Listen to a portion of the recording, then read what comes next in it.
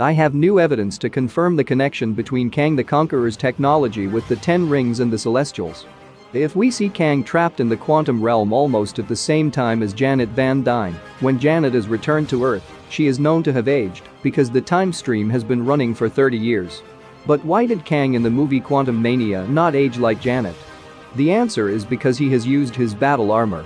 The same thing also happened to Wenwu, who did not aging after using the 10 rings for 1,000 years.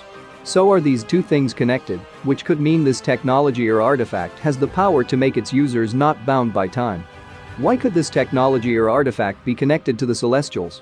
Not only from the similar patterns on the object, but if we look at the Eternals, who are the creation of the Celestials, they also do not experience aging even after thousands of years, and if we look at who the Celestials are, they are cosmic entities that are born outside of space and time. So is this really the answer to the mystery of the Ten Rings?